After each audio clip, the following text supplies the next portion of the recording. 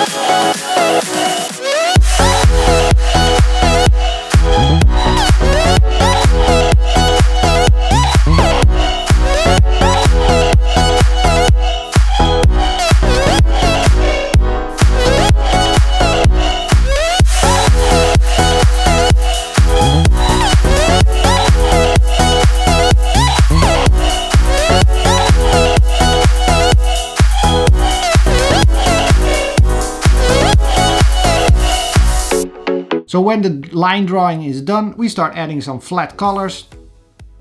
And the next phase will be adding a shadow and then maybe another shadow layer on top of it to make even more darker edges. And then we're gonna clean up things left and right, add some highlighting.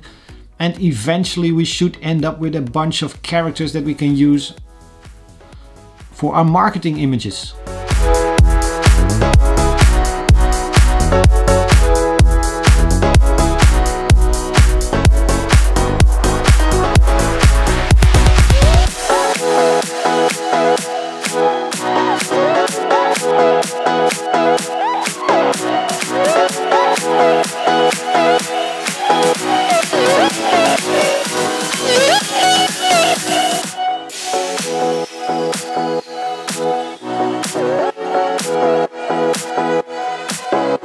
And that's the drawing. I'm not fully certain on the final composition. I'm gonna tweak it and maybe I'll show it in this video right now how it is currently. Yeah, there it is. Well, that turns out pretty well, I guess. Anyway, I'm gonna do that over the coming days, and I still need to come up with an interesting name for this game. But for those who have been with me on Orange Pixel journey for a while, might have guessed that this is some sort of mini army reboot or remake or whatever. So for those that don't know, Mini Army was my take on the classic Snake game, except without a snake and with an army. So your army would grow if you took out enemy opponents, and you would get an extra soldier, and you would get different type of soldier, and enemy units would increase. And it was a fun little game. It was released in 2010 on just Android, I think. It's an outdated game, and I think it do a much better job now, except that I don't want to call it Mini Army because I don't really like that name, and I want a better name that can be used for multiple games, and I have some ideas on where I want to take this this new brand, I guess. This game is gonna fit in the Orange Pixel universe timeline right after Groundskeeper, with the idea is that the Gunslugs and the Black Duck Army caused a big problem with aliens invading the Earth. In Groundskeeper you were part of the resistance pushing back those creatures, and in this game you're gonna be the front line and actually invade their planet to take care of them over there, wherever that is. So with this game I also want to create more of these type of games, army type games, maybe some strategy games at some point.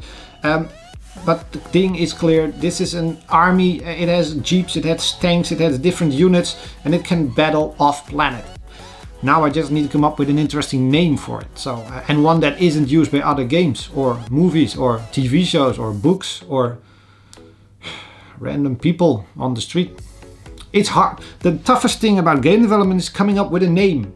Literally. It's one of the hardest things. That's why I've been reusing names, because it's very hard to come up with interesting game names. So, but I'll figure it out, and you'll read about it and see about it when I do, I guess. Anyway, I'll talk more about this game in the coming weeks. I've got some videos planned on it, and obviously I want to start showing the game. So maybe I can just show you just a tiny. Here is a little tiny view of the new game. Get ready, go!